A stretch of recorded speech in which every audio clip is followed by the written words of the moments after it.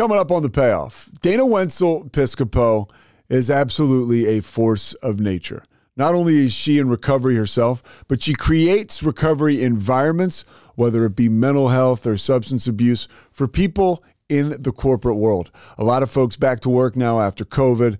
They know what it is like to try to get back into the workspace after being away from so long. Some people, hey, you can remain anonymous, right? Have developed certain types of habits, drinking, drug use, whatever it is, to medicate during the pandemic. Now you're back into the work culture, the workforce. How do you navigate that? How do you navigate sobriety? How do you get sober?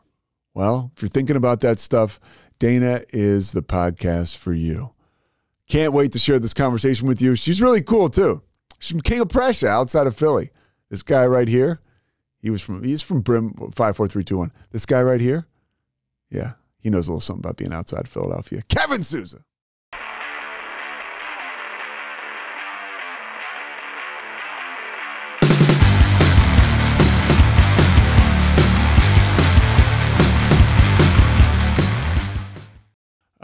Okay.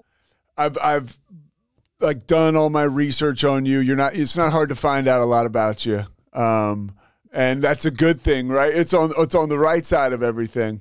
And all the work you're doing now as an advocate, and also what you're doing, in the business world for professionals. It's just, for me, it's so important. And I love the podcast, the Four Sober Girls podcast. Yeah, of course, I'm going to be a fan of content like that, because I've always thought that's kind of how I got into starting. This is because it's great for people to have a place to go, whether they're curious, and like you talk about, whether you're related to someone who's got a situation like this. But I guess the first thing I want to ask you, because I'm always curious, I sometimes will ask myself this and be reminded, what moved you to share your story and to become open with your journey? Yeah, I don't know what it was. It was almost like a switch flipped in my head, the same switch that flipped when I went sober.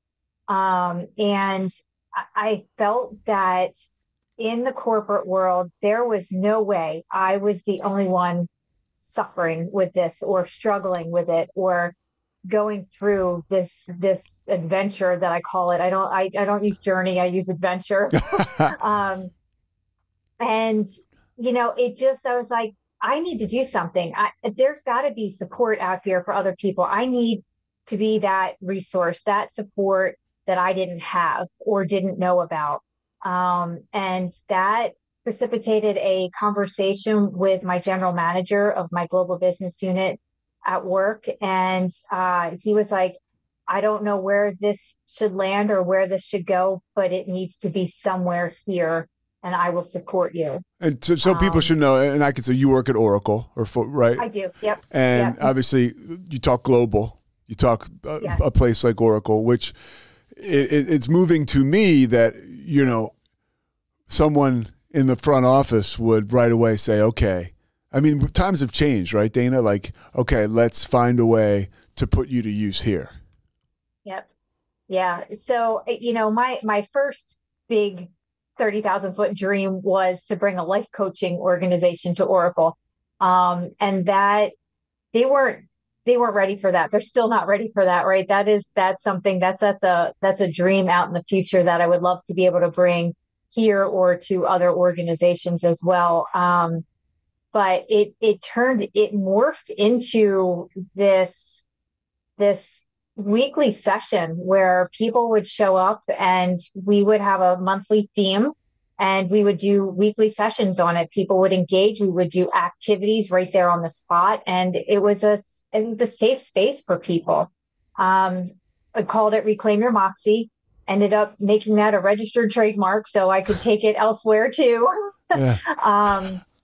And the Reclaim Your Moxie is more of a well-being, mental health place where people can share and learn about self-awareness and confidence and those types of things. And then I also have a program that I started about 1.5 years ago called SAFE, which is Sobriety Awareness for Everyone.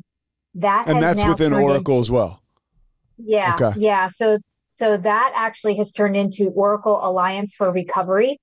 So I'm working to get that to be an affinity group, like kind of an ERG. I'm getting there. It's a lot of research. It's a lot of work. But we have people. I do addiction awareness. It is Alcohol Awareness Month Yeah. that we're doing this podcast. So I'm happy to share all sorts of statistics and resources with my crew.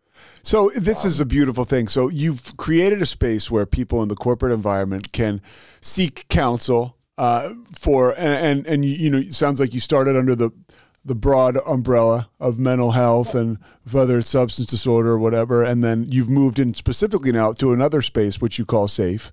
And what has the response been like? I mean, a place like Oracle, was it initially, did you get people coming out right away? Because we're in a different climate now. And there is that stigma, like I mentioned earlier, attached to sobriety, but people like you and I and other folks in sobriety and other folks, you know, that aren't even sober but are involved in the recovery community are working to chip away at that stigma. Have you witnessed that firsthand? Yes, because the Oracle Alliance for Recovery was supposed to be a special interest group under one of our other ERGs, and then we got pulled out. So now I'm back to what I was doing, like on my own, a grassroots kind of thing where. What is an ERG, just for people who don't know, like me? I'm sorry? What is an ERG? Oh, an ERG is an employee resource group. Okay, cool. So that's kind of a group that has the support of the bigger corporation behind you. It gets funding, those types of things. I don't have that yet. I don't have the funding, but I'm working on just getting the word out and getting people involved. I have proposed different things that people are trying to push through. So I'm hopeful and optimistic that we will be doing bigger and better things. But, you know, it's funny because I started the Reclaim Your Moxie. I did an Addiction Awareness Month. And that's when people started coming to me and saying, hey, I'm sober too. Hey, I'm in recovery too. You know, thanks for telling your story. Thanks for being here. Thanks for holding this space. And it just has grown into over 300 people, you know, just grassroots, getting the word out that people want the knowledge. They want to learn. They want resources. And it's been an amazing, amazing adventure this far. All right, let's peel back and go back to your adventure, because a lot of times I think someone like you who's sitting in front of us, very polished, almost shiny, it's hard to imagine where we've come from.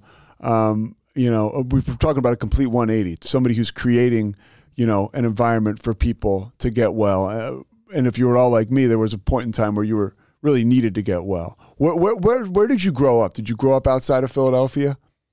I did. Okay. I did. I've been here all my life. I've tried to leave a couple of times and it worked. Yeah, it's a great place to be. And it's a great, and for me, I grew up right outside Philly. It's a great place to grow up. When was your first experience with alcohol or a mind altering substance that you said, oh, wait a minute. I like how this makes me feel? Yeah. Oddly, I didn't start drinking until I was 40. So wow. You know, I dabbled here and there, but I never liked it. I didn't like the way it made me feel. It always made me sick. And then in 2010 is when I had two relationships kind of blow up in my face all at once. One was professional, one was personal. And, I'm like, you know, I gotta get out of this reality for a little bit, and you know, found the really sugary, icky things to drink to give me a little bit of a numbing and feel good stuff, and it just went downhill from there. So you started to drink at 40, and so it was almost to seek a relief. Yes. Because, okay, so the personal and professional, the implosion, so to say, was not caused by alcohol, but it was caused by life. Mm-hmm. And it's like, yes. Okay, I need relief from this. It makes perfect sense. Yeah. As you coped with this and you're using the wine or whatever it was to kind of, you know, escape from all this, what's happening to you as this becomes more consistent? Did you notice for a while? Because for me, it was like, it was the biggest, alcohol and drugs, just the biggest lie that I ever told myself, or that, you know, I was made to believe that this stuff made me better. This stuff made me more confident, you know, made me better looking, it made me taller, stronger, whatever, you know, I needed to feel. You know, when did you notice that early on? Was that the vibe? Did you enjoy it for a little while? Oh, I enjoyed it a lot. You know, it didn't take me long to start enjoying it. I had just left a marriage. That wasn't one of the relationships that imploded, believe it or not, but the dating scene was rough for me. And I hadn't healed from my marriage crumbling. I hadn't healed from a lot of other things. So it was like masking one thing after another. And I thought the alcohol was making me this cool person. I could finally go out and dance and not care. And, you know, the dating scene was so rough, and I was attracting people that were like me. And I say that in regards to, I wasn't healthy. So I was attracting not healthy people emotionally. And I didn't realize that at the time. I just thought, man, I have really crappy luck here with men. Yeah. You know, and that made me drink more. And then I met my now husband, and he has 3 bonus kids. And, you know, I kept drinking, and they saw it, but I hid it well. You know, because I was just the happy, fun, go lucky drunk person. I wasn't mean, angry, or, you know, weird. And, you know, so we got together in 2013, we got married 2016. By 2018, 2019, it started to get pretty bad. I was drinking on a daily basis. I was drinking, if you're from this area, you know, Victory Brewing. Oh, sure. And the Golden Monkey was my favorite beer. You know, the Belgian triples. I didn't go big or go home. I understand very well. Yeah. Yeah. Yeah. So, you know, by 2020, when that pandemic hit, man, that was, I feel for a lot of us, that was a license to just go nuts, to check with out any kind of substance, because I don't think any of us were equipped on how to handle that type of situation or how long it was going to last. You know, and while I was already drinking pretty much out of control, I was driving under the influence. I was having blackouts. My blackouts got to be 2-3 days a week. I would get home and not know how I got there. Scary stuff, not remembering conversations I had with the kids or my husband. And, you know, it got ugly. It got really, really ugly. And, you know, over that stretch of period from 2018 to 2020, I tried to stop several times. You know, it was one of those white knuckling things. You know, you're just white knuckling through the sober bit and thinking, okay, well, I can moderate now that I've quit for 2 months. I can do this, you know, and no, it just gets worse. Yeah. Oh, I know. Yeah. And did you find yourself when you actually, let me go backwards a little bit before we get into the recovery portion of it, because there's a couple things I can relate to. When did you get married to your first husband? My first husband, we got married in I'm going to show my age here, 1994. But so you were you were a little younger. I mean, you know, that's a lot of times you see somebody who, or not a lot of times, I can just speak from what I've learned from just talking to you. You get married and you find yourself in an environment that's comforting, and maybe you atrophy, right? Like your developmental skills, or you know, your ability to cope with certain things because you're in this certain environment. And then, you know, the covers are ripped off, and, you know, however you came to be there, you're divorced, and now you're out in the dating world. And now it's like, you're almost like I could relate as being like a teenager going to a dance. Like I needed alcohol. And honestly, I needed alcohol for 20 years to connect with other people, especially members of the opposite sex. I mean, dating without alcohol was just, it didn't exist to me. And it was really one of my conduits to all relationships, which led to most all of them being bad, was alcohol or drugs. And I never imagined life without it, you know, because this was like providing me with an assist. When you were to those points now, you're talking about the end of the pandemic where you're like, I'm blacking out and it's like you said, it's getting ugly. Was there a fear around stopping? Like, gosh, if I stop, I won't have this thing that's helped me. I don't know. I don't remember. I think there was a fear of stopping was, I think, the fear of the pain that I was going to have to experience on the flip side of that. And the feelings, all of the feels that you have to go through, man, they come for you once you get sober. Yeah. As you go back, I'm going to go back to my ex-husband, wonderful, wonderful man. He struggled with alcohol, and that's why I didn't drink, is because I was the designated driver. So I saw it from the other side, and I saw this, like, why can't you just stop? Like, what is your problem? Oh, wow. And now I know all too well. But I just wanted to get that. That's quite an addition to the conversation, because it shows what a lot of times we still hear, which is a part of that stigma, right? That I'll reach back and grab that again. Like, why can't you just stop? You who ultimately couldn't stop, were asking that question to your husband. Why can't you just stop? And honestly, as an alcoholic, I get that. I get that. Like, I get the progression of the disease, and I also get, not being able to understand why somebody can't just stop. Yeah, it's crazy, right? I mean, you don't realize it until you're on the other side. And I think that automatically helps with empathy and compassion and understanding, and taking a step back to realize you don't know what's going on the other side. You don't know how people can or cannot handle things. So how did Dana stop? No, Dana stopped with a chicken cheesesteak. Oh, really? Tell me what happened. So about 2 weeks before I stopped, I ate a chicken cheesesteak, and I am a master vegan lifestyle coach and educator as well. So I am vegan.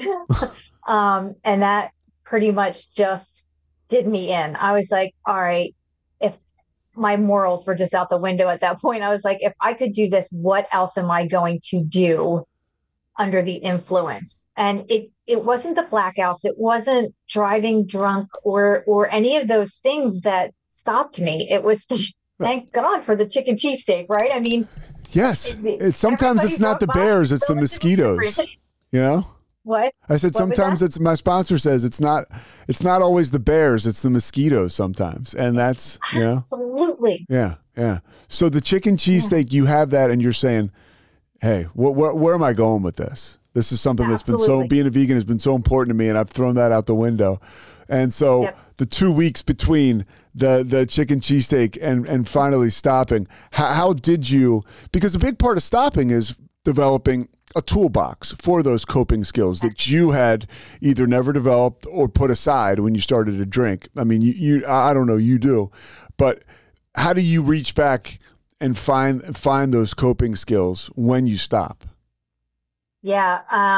Well, I was white knuckling it through those first couple of weeks. The 2 weeks between the chicken cheesesteak and when I stopped was, I'm like that type of person that needs to pick a date and like prepare myself. That's what my brother Kevin did. He's sober, and he and his wife circled a date on the calendar, and the guy stopped that day. It was late October in, I think, 2010.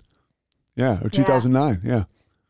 And that's what I needed to do. I needed to just, the switch was flipped already in the head, but I was like, all right, I'll just get in all your drinking right now in these last 2 weeks, and then just be done with it. And I remember it was the weekend before Labor Day. So, 5 days into my sobriety, and I'm sitting out on the deck, having a dinner with my husband. And, I'm like, can I just have one? And he's like, no, what will happen? He's like, you'll have one and you won't remember the whole weekend. And he was right. So, I consumed all of the information I possibly could. And by the end of September, I was in a recovery coaching program to become a recovery coach. So this has been 4 months almost, we're talking about, right? I mean, about that. Wow. It was a month. Yeah, it was a month. Oh yeah, Labor Day. I was thinking Memorial Day. So 1 month. Wow. 1 month. Okay. And because that's what I need. I need to immerse myself in the knowledge and the education. And then that's what keeps me going through things. That's what I did when I became vegan. I jumped into health coaching. I jumped into wellness because I knew the knowledge would get me there. How much of a struggle with that? I got to ask about this. Being somebody who's a wellness coach and who knows all this stuff about health, and here you are drinking yourself into oblivion every night. Yeah, and that's why my health coaching didn't take off. Yeah. I mean, if you think about it, there was that black cloud that was hanging over me that I didn't realize, right? Because everybody drank. That's what I'm an ultra distance runner. That's what we do. You run 50 miles and you go have 3 or 4 beers because you're carb loading. Yeah. So it's so prevalent in our lives, especially in America, that drinking is good for you. Drinking is healthy to an extent, that you don't think about, the actual poison that you're putting in your body. So you start to, obviously you start in this program. So now you're in it. What did you learn about sobriety and about yourself when you entered into this coaching program and you really started to embrace the adventure, right? You started to embrace the wellness, the real wellness side of it. No more white knuckling. Yeah. I realized that sobriety and recovery are two separate things and they're very different. You can have sobriety and recovery, but I think there's a lot of people out there that are white knuckling their way through sobriety and not taking it on as a lifestyle. And that's what it is. You have to change your life to really embrace it, to understand that, some of us just can't drink anymore. And that's what I found. I found that through my coaching certification program, the knowledge that what it does to your brain, how it changes your brain chemistry, how it makes you think differently. Like you're not in control of those things anymore. And it was very interesting to me and very terrifying that I did not need or want to go back to those types of things. Gave me a lot of tools. And we had to work through these activities that we would be giving our clients. So we were actually working on ourselves as we were working through this program. And I think that's what really helped me. I coached myself. Kind of. Did you know, so any 12-step work or no? Okay. No. Yeah, no. And that's kind of what this podcast is about. It's not about one certain way or particular way to stop. It's about all the different ways that people can actually stop and live a free life like you are living. What are some of the things that you learned, some of the tools? If somebody, let's say, gets sober, stops drinking, and is faced with an event, maybe a month in, what kind of tools, what kind of exercises did you wrap your mind around that you could employ yourself? Yeah, breathing. Breathing is always a big one. Breathing. I finally learned how to meditate. Even if it's just 10 minutes a day to start, it calms the whole nervous system. It calms your brain so you can just be, let your mind go where it needs to be, but just be for 10 minutes and take in that deep breathing. That was a big one. And the one that I am always talking about is my movie reel. I play the movie reel in my head. What happens when I take that first drink? That goes on to the second, third, and fourth drinks. And then what happens at the end of that movie reel? You're passed out on the couch. You're driving home blacked out, you're this, that, or the other thing. And I don't ever want to be there. So for me, that was a very, very important tool in the beginning, was playing that movie reel in my head to the end of what I didn't want to be, at that point. How have you grown in recovery? Because I'm imagining, I had a really rough bottom, right? Like, it doesn't seem like you, emotionally, right? But it seems like you still had your husband, you're still, employed and stuff like that. Lucky. Yeah. So how, well, I mean, but you're not, it's different for everybody, you know, and it doesn't mean a lot of times people can compare themselves out. Well, I still have this or that. I did that too. So I didn't have anything, you know, luckily I was still walking around where I was able to turn it over at some point. But how have you grown, you know, in recovery, in sobriety? I have grown into, you know, somebody that I don't even recognize anymore. I have grown in love for myself, self-awareness for myself. Professionally, I was promoted 2 times in 10 months. I have been asked to do many different workshops in different lines of business for Oracle, with US Benefits, with NetSuite. I did a 30-minute affirmation workshop where over 400 people showed up. Like, Oh. how does that even happen? You know, I'm on the board for the United Suicide Survivors International. I'm the chair for a research project on the Construction Industry Institute for Mental Health in the Construction Industry. Wow, that's a tough nut to crack, I'm sure. Yeah. A lot of tough guys and a lot of people who, you know, probably, yeah, it's just like athletes per se, like that I kind of work. It's tough for people to show that vulnerability. Yeah, for sure. And so I work in the construction and engineering global business unit at Oracle. So I'm surrounded with the construction industry. So, you know, how do you get through to the construction worker that his whole life has worked his ass off and every day is at a couple beers and he's got a good life for his family and he, you know, but he needs to stop. Yeah, it's hard. It's hard, right? That's where the peer support comes in. And that's what I'm trying to promote is the peer support, you know. Just it starts with one person, and I've seen it throughout the construction industry. There's an organization out there, the Associated Builders and Contractors Organization, and the one gentleman that I work with there closely, they have a total workers' health, and you know, they train the safety managers in the different construction companies, their members. You know, they incorporate the mental health now into the safety programs. It's not just don't fall off the crane, you know, or get yourself injured. It is a total workers' health kind of thing. It's heart health, it's body health, it's physical health, it's emotional health. And the younger generation, I think they are a lot more open to it than the older generation. And those are the ones that, you know, you leave that stuff in the truck before you get to the job site. And those are the ones that are a little bit harder to reach. But I would imagine, you know, the reason I asked, I would imagine that's just a tough job. I mean, it just, yeah. You know, yeah. A couple other things. I know you got places to go, people to see, but I want to just wrap up with a couple more things that you've mentioned. You talk about numbers. What are some of the statistics that would shock people, even people that are alcoholic, people that are sober, that are listening to this? And because whenever I don't do too much, I have my own research that I've done, right? That I know it doesn't work for me.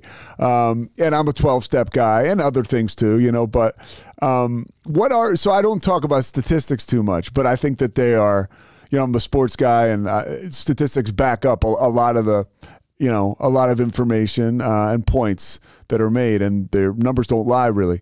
So that's a long way of saying, what are some statistics that jump out at people about recovery and about addiction? Putting me on the spot with numbers here. Yeah, I mean, well, anything you can ballpark, Dane. You know, No, I'm kidding. You know, I think some of the numbers that really shocked me were that 70% of Americans have some sort of substance that use some sort of substance in the working space. Really? I thought that that blew my mind. And that I think the number was $696 billion a year is lost in the corporate and work space due to substance use from their employees. So whether that's absenteeism, presenteeism, going to rehab, calling in sick, you know, family members that they have to take care of that have addiction issues and things like that. It is a huge problem.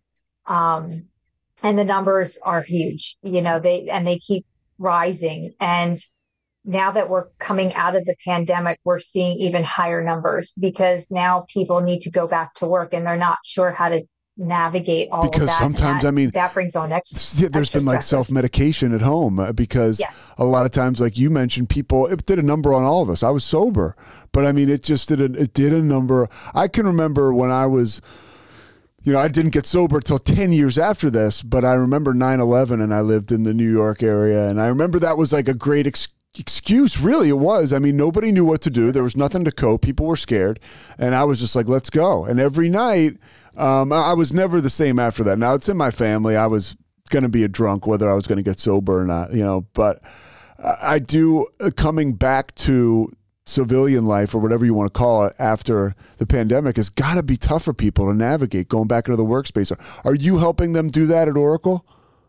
That's what the Reclaim Your Moxie is all about. That's what people come. They come to learn boundaries and we work on feelings and emotions. This month we're working on humor as a stress reliever. I'm still trying to figure out how to do that one without offending a lot of people. But good luck. We do strengths and values. We do goal setting. June is our new fiscal year, so we always do a new year.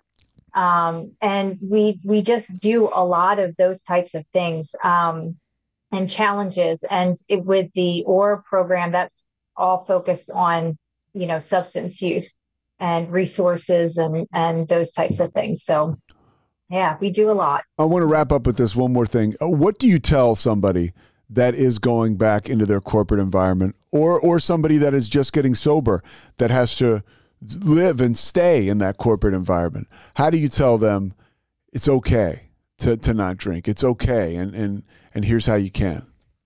Yeah, it's, I always say this, it's okay to be not okay. And I think that's one of our biggest statements in the recovery arena, right? Is you take it day by day. And if, today you can only do 40%, you're still doing the best that you're doing. And it's better than you would have done if you didn't do anything at all, or you picked up, right? So you've got to just keep moving step by step by step and day by day by day, and just take it a day at a time. That one day at a time, that's out there for a reason, right? And use your tools, gain your tools, right? Like look for things that you can do to add to your toolbox. Add that movie reel, add, the breathing, add affirmations, add people that are your support, right? If you are having a tough day because you're back in the office, who can you reach out to talk about it? Who can you just vent to and go, oh my God, this sucks, or, I just need somebody to listen to me for 2 minutes. And if you're make that phone call, talk to that person. It can change the entire course of your day. Absolutely. Yeah. Absolutely. And a bunch of phone calls make a bunch of days. And the next thing you know, you're waking up and you've been sober for some time and your life is together. Yeah, for sure. And if there's programs that work, use them. Use your EAP, use your benefits to your best advantage. I know there's a lot of us that are reluctant to do that, but it's worth it. They're there for you for a reason. And reach out to somebody in your work environment that you can trust. Yeah. Anything else, Dana? This has been an adventure. It has been. It has been. I really appreciate it. I just,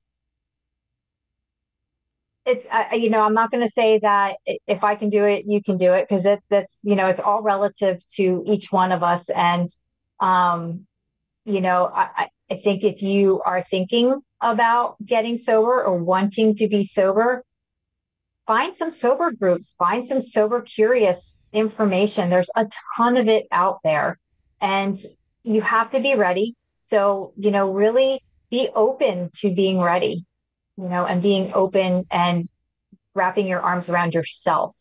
Give yourself the gift of sobriety. I love it. And I love be open to being ready. Yeah. I've never heard that. I love it. Dana, thank you so much. I'll put the link to your podcast and the link to your LinkedIn. All right, I'll put it in the show notes. Awesome. And I'll send you this. This will probably do go up later tomorrow, probably. Oh, great! Thank you. And if you want, awesome. send me like your favorite headshot, and I'll use that one. Will do. Yeah, but thank you so much for your time. This is long overdue. I appreciate you. Yeah, thank you so much. I appreciate you too, so very much. All right, you have a great day. Thanks, you too. Thanks a lot. Appreciate it, Dana. All right, thanks. Bye-bye.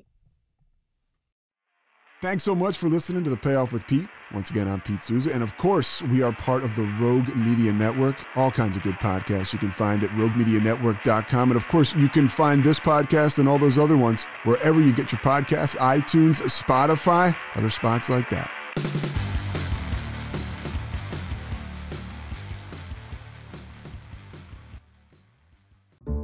This has been a Rogue Media Network production.